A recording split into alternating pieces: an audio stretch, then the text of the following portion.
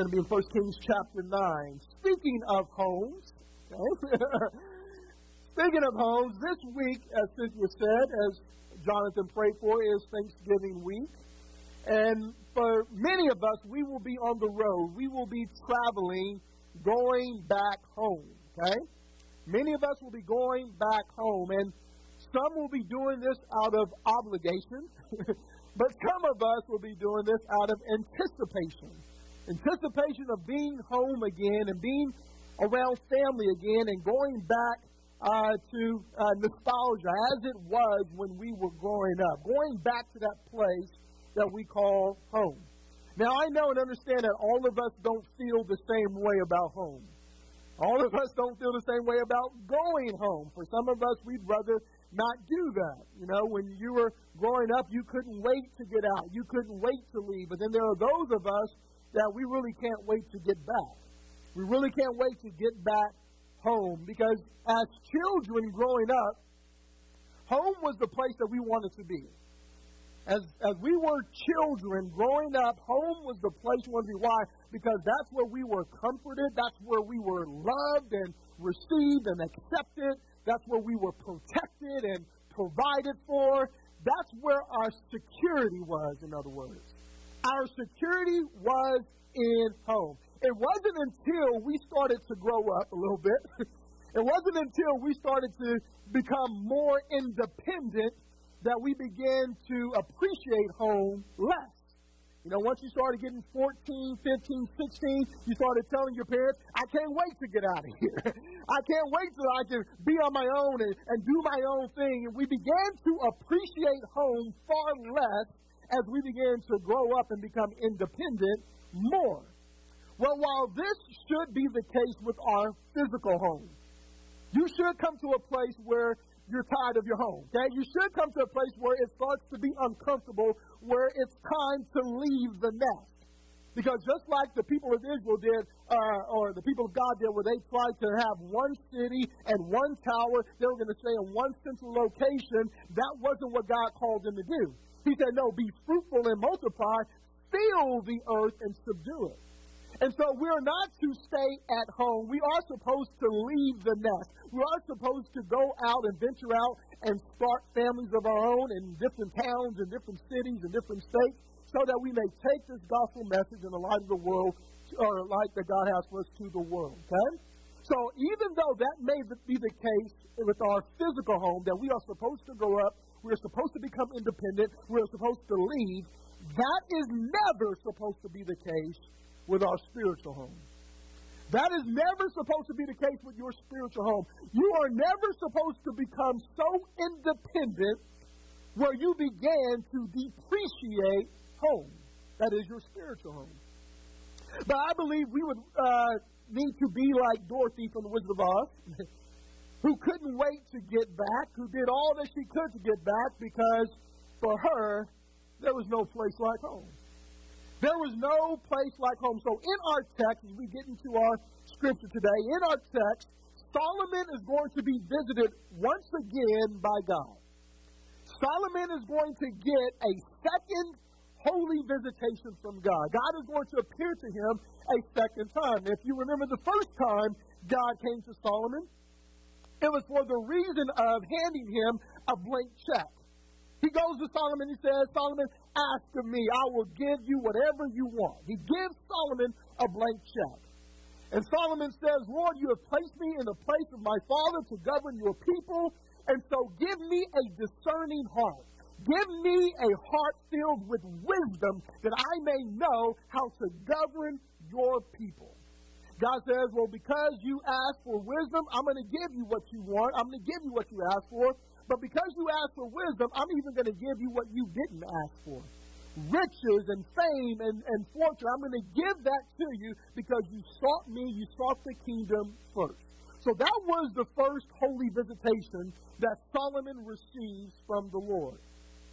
But now that Solomon has finished building the building, now that Solomon has finished building the tabernacle, building the temple, building the house or the home of God on earth, he is now going to be visited by God again. And this time, the purpose of God coming to visit Solomon again is to let him know that there's no place like home. I'm grateful, Solomon, that you have built me this home, but I have come to you today to let you know that there is no place like home. And so we've entitled this particular message today, No Place Like Home. 1 Kings chapter 9, starting in verse 1, it reads as follows. And it came to pass when Solomon had finished building the house of the Lord and the king's house, and all Solomon's desire which he wanted to do, that the Lord appeared to Solomon the second time, as he had appeared to him at Gibeon. And the Lord said to him, I have heard your prayer and your supplication that you have made before me. I have consecrated this house which you have built to put my name there forever, and my eyes and my heart will be there perpetually. If you were here last week, you know and understand exactly what God is saying here. We talked about God's triangle.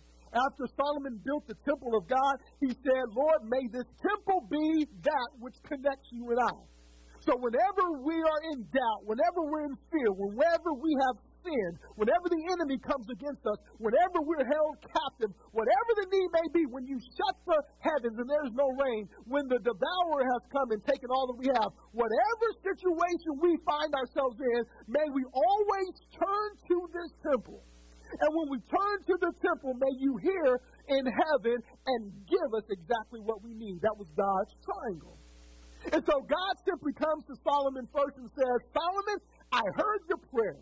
I heard what you said, and I've come to let you know that what you pray for is exactly what's going to happen. My eyes and my heart will perpetually be on this temple, on this house, on this home that you have built for me. Right? But at the same time, God is now going to admonish Solomon to stay home. Okay? He is now going to admonish Solomon that he needs to stay home. In verse 4. In verse 4 it says, Now if you walk before me as your father David walked, in integrity of heart and in uprightness, to do according to all that I have commanded you, and if you keep my statutes and my judgments. In other words, if you appreciate home, Solomon, if you appreciate home, then this is what's going to happen. Then I will establish the throne of your kingdom over Israel forever. As I promised David your father, saying, You shall not fail to have a man on the throne of Israel. So God says to Solomon, Solomon, if you appreciate home enough to stay faithful to home, then you will be able to receive the benefits of home. Okay? If you appreciate home enough to stay faithful to home, then you will enjoy the benefits of home. But now then God is going to warn him of the irony of independence. He's going to warn him of the irony of independence. In verse 6 he says, But if you or your sons at all turn from following me, turn from this temple, turn from this home, you do not keep my commandments and my statutes which I have set before you, but you go and you serve other gods and worship them, then I will cut off Israel from the land which I have given them, and this house which I have consecrated for my name I will cast out of my sight. Israel will be a proverb and a byword among all peoples, and as for this house which is exalted, everyone who passes by it will be astonished and will hiss and say, Why has the Lord done thus to this land and to this house? Then they will answer, Because they forsook the Lord their God, who brought their fathers out of the land of Egypt, and have embraced other gods, and worshiped them and served them. Therefore the Lord has brought all this calamity upon them. You see, the irony about independence is this. That which we thought would make us happy is bringing nothing but misery. That's the irony of independence. When you were growing up, you couldn't wait to grow up, right? You couldn't wait to be independent. You couldn't wait to get out of your parents' house and do what you want and come and go as you please and not have to answer to anybody. But then all of a sudden you realize, wait a minute, I got to now get a job. I got to find an apartment. I got to pay my bills. So, in other words, it wasn't all what we thought it was going to be. When we decided to leave home and venture off on our own because we wanted to be independent, we wanted to be our own man or own woman, we didn't want to answer anybody, we wanted to come and go as we pleased, we thought that that would bring us happiness, but the irony is that it just brought misery because we left home before it was time. Well, if that is true, physically speaking, in our physical homes or even our physical family, how much more then is it true when we decide to leave our spiritual home? When we decide to turn our back on the temple of God. When we decide to turn our back on the presence of God, that we may go out and begin to worship other gods. You know, Israel has this bad. Israel has this bad because they continue to do this time and time and time again. They would be with God, but in the comfort and the prosperity of being with God, they then turn their back on God. And they begin to worship all these other gods, these pagan gods. And as a result of that, they were defeated by their enemies. They were held captive by their enemies. And so they would cry out to God again. They would turn back to Him. God will come to their rescue, bring them in again. And then the process would just repeat all over again. And in the same way, when that would happen, God would say, you have turned away from your true God to worship these other gods. That even though they have eyes, they cannot see. Even though they have ears, they cannot hear you when you cry out. Even though they have mouths, they cannot speak or talk to you. Even though they have legs, they cannot move. Even though they have arms, they cannot save. Why? Because there were gods of wood and gods of stone that they were turning to. And even though the gods that we turn to today are not made of wood and stone, there are gods nonetheless. There are idols in our lives nonetheless, because the Bible says you are a slave to whomever you obey. Whoever it is that you obey, that has become your master. That has become your God. Whether it's the God of pleasure, the God of money, the God of power, whatever it is, when you forsake the one true God and begin to worship the gods of this world, you have just left home. You have left home and you have forsaken what God has for you. Let those gods who you now turn to, the Bible says, save you. Let those gods that you have now turned to, the Bible says, rescue you. Let those gods that you have now turned to heal you, protect you, provide for you. See, it's not that God is the cause of all this. He's not the cause of calamity. It's that when we left home, we severed our access to God. When we decided to leave home, we severed our access to the resources of God. So all that God has for us, when we decided to forsake Him and turn from the temple and go and do our own thing and become independent of God, it's not that God brought the calamity, it's that we severed our access to the resources we need. It's kind of like people living in this country who don't like America. And they like to talk about America, and they like to protest against America, and they like to turn their back on the American flag whenever the national anthem is being played, but they are doing that while they are enjoying the benefits of America. Now, that's something I never understood. You want to turn your back on the flag by which people died to give you that right to even do so. You want to talk about how bad America is, but yet you want to stay here and continue to receive the benefits of America. Why don't you then leave? If America is that bad, if you don't like America that much, why don't you leave then America and go somewhere else? Why don't you try turning your back on the Chinese flag? Why don't you try going and turning your back on the North Korean flag and see what happens to you, okay? So how is it that we can be in America, turn our back on America, but still expect to receive the benefits of America? And that's the same attitude, that's the same mentality that we take to the kingdom. We want to turn our back on God. We don't want to follow His ways, His will, His words, or His commands. We want to be independent of God, but yet we still want God to bless us. We still want to receive the benefit of the kingdom, even though we have turned our back on the kingdom. God says, no, it doesn't work that way. When you forsake me, when you turn your back away from this temple, away from me, then you are severing your access to all the resources that I have for you in the kingdom. You see, what God is going to do, or what God has already done, it is not contingent on you and I. What God is going to do, or what God has already done, is not based on you and I. God says whenever we are faithless, He is going to be faithless. No, it says He's going to be even faithful. Whenever we are faithless, He will remain faithful. Why? Because He cannot deny Himself. He cannot deny who He is. And if He said it, it shall happen. It shall come to pass. Remember, He came into a unilateral covenant with Abraham and his descendants. He says, this is what I am going to do. So nothing that we do or don't do is going to determine what God is going to do or not do. God is going to do what He said He's going to do. God is going to do what He wants to do.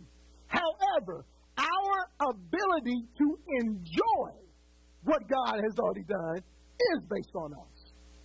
What God has done, if we are going to enjoy what God has done, that will be based on us. Kind of like those who are in prison right now. They live in the greatest country in the face of the earth, and they're here, but they're in prison because they committed crimes. Well, we know that this is the greatest country on earth because this is the land of the free, and this is the land of opportunity. And that's why people from all over the world are doing whatever they can to get here, because it's the land of the free and land of opportunity. But the people who are in prison, can they now say in prison, oh, this isn't the land of the free. This isn't the land of opportunity. No. They didn't change America. What they changed was their enjoyment of America. They changed their enjoyment of the land of the free. They changed their enjoyment of receiving the benefit of this being a land of opportunity. But they did not change the fact that America is still America. And in the same way, you're not going to change who God is. You're not going to change what God does. What you're going to change is your enjoyment of it. This is what God wants you to know when He says, stay home. And so He goes to Solomon simply and He says, Solomon, I want you to stay home. Solomon, I want you to know and understand that there's no place like home. Solomon, I do not want you to forsake this home. Don't forsake this temple. Don't forsake your God. Stay home that it may be well with you. As a matter of fact, it's the warning that He gives throughout in Scripture in the entire Bible. If you remember, He told Adam and Eve that of every tree in my garden you may freely eat from. I've given you this garden, and you may freely eat from every tree that is in this garden. So He gave them the benefits of being home, the benefits of staying home. But then He gives them the same warning. He says, make sure you stay home. Where is that? Where was that commandment to stay home? Well, when He gave the trees. It wasn't just one tree there. It was two trees in the midst of the garden. There was the tree of life, and then there was the tree that produced death. And He simply says, be careful how you choose. Be careful how you choose. Either it's the tree of life or it's the tree of death. He told Israel the same thing through Joshua. He said through Joshua, choose this day who you will serve. If you think it's evil or wicked to serve the Lord, you want to serve Baal, go serve Baal. But as for me and my house, we will serve the Lord. But you have to choose. You must make that decision, that choice, whether to stay with the Lord, stay home, or to forsake Him. In Deuteronomy 30, He said it again. I have set before you today life and death, blessings and cursing. Therefore, choose life. Throughout Scripture, He gives this warning, and now He is coming to Solomon with the same warning. Solomon, choose life. So, for the next 2 weeks, this is what we get to do. We get to see what Solomon is going to do. We get to see what Solomon is going to do. Now that God has come to him and revealed Himself to him and given him this warning, for the next 2 weeks we get to see what Solomon is going to do. Is he going to stay home?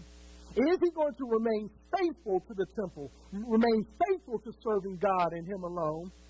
Or is he going to turn and forsake his God and begin to worship other gods? That's what we get to see in the next 2 weeks. So let me close with a parable that Jesus gives to illustrate this point that he is making to Solomon. Jesus gave a parable about the prodigal son. Okay? He gave a parable about the prodigal son. The prodigal son was the younger son who was tired of being at home. He was tired of living under his dad's roof, under his dad's rules. And so he goes to his dad one day and he says, Father, I want to leave.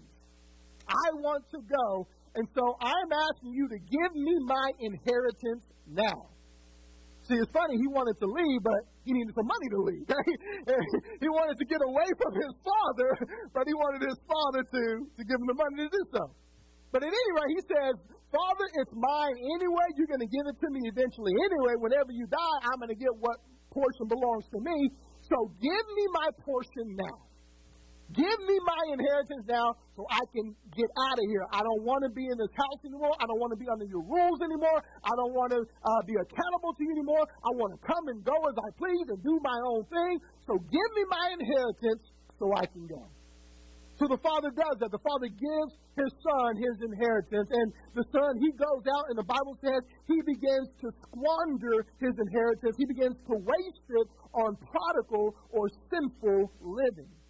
And he was having a good time doing it. Because the Bible even says that, yes, there is pleasure in sin. You know the Bible does say that? There is pleasure in sin. But if you keep reading, you will read that it says, but it's only for a season. There is pleasure in sin, but it is only for a season. And it came time where that season where it was pleasurable, what this guy was doing, came to an end. It came to a time where his money ran out. And his friends left him. When he could no longer buy rounds for everybody, his friends were nowhere to be found any longer. So he found himself penniless. He found himself friendless. He found himself all alone. And so now he had to go out and find a job. Now, he didn't have to work when he was at home. He worked for his father. He received what his father had for him. But now that he's on his own, now that the money's run dry, the friends have gone and forsaken him, he now has to get a job. And the only job he can get is a job that he would never want, because he was a Jewish man, and that was taking care of sheep. Taking care of pigs, taking care of swine. Taking care of swine, that was something that a Jewish man would have never done. Why? Because the swine, the pig, was an unclean animal. But that's the only thing that he could find to do, and he was there, and guess what? While he was working this job, it still wasn't enough. Even though he had found this job, it still wasn't enough, because the Bible says that he was still hungry. He was still hungry, and the Bible says he would have gladly ate what the pigs were eating, but nobody gave him anything. So he is in this pig pen. He's doing what he never thought he would do. He is penniless. He is friendless, but all of a sudden, he has an epiphany. All of a sudden, it hits him. He says, wait a minute. How many of my father's hired help, my father's servants, are living better than I am right now? They got a nice place to lay their head. They got a warm or hot plate of food. They are living better than I am. They are hired help. They are servants. I am a son, and they're living better than me right now. What he began to do is he began to think about home. And he began to think, there's no place like home. There is no place. Now, I thought that I was going to go out and find something that I didn't have at home, something I was needing, something I was missing. But now that I've done that, I've come to the realization that there is no place like home. What I need to do is I need to go back to my father, and I know that I have sinned. I know that I forsook him. I know I turned away from him. But I'm going to ask him if he can just make me like one of his servants. I'm not worthy to be called the son because of what I've done, but if he can just make me like one of his servants, if he can make me like a hired help, at least I'd be better off there as a servant than I'm here in the pig pen. And so he does that. He turns. He turns back toward home. He turns back toward his father. And he begins to go back home. And the Bible says that his father receives him. His father embraces him. His father restores him, not as a servant, but as a son. He is able to now come back to what he left and abandoned. But that doesn't have to be the case with us. We don't have to leave God to understand how good God is. We don't have to go out into the world and experience all the heartache of what the world has to know that our God is good. To know that, no, there's nothing in this world, there's nothing in this life that is like our God. There's nothing that we are missing out on because we have now given our life to Jesus Christ and we're living wholeheartedly for Him. We don't have to venture away from God to receive the knowledge that there's no place like home. So may we do that. May we make it up in our minds this very day that we are going to remain home, that we're going to remain faithful to God and faithful to His work and faithful to the kingdom of God in all the ways that He has commanded us to do that. And not to get blindsided by the bling and all the things of this world that try and draw us away from our Heavenly Father at home. So, we want to leave you with that. Maybe you're here today and you have never given your life to Christ. You can't go home because you've never been home.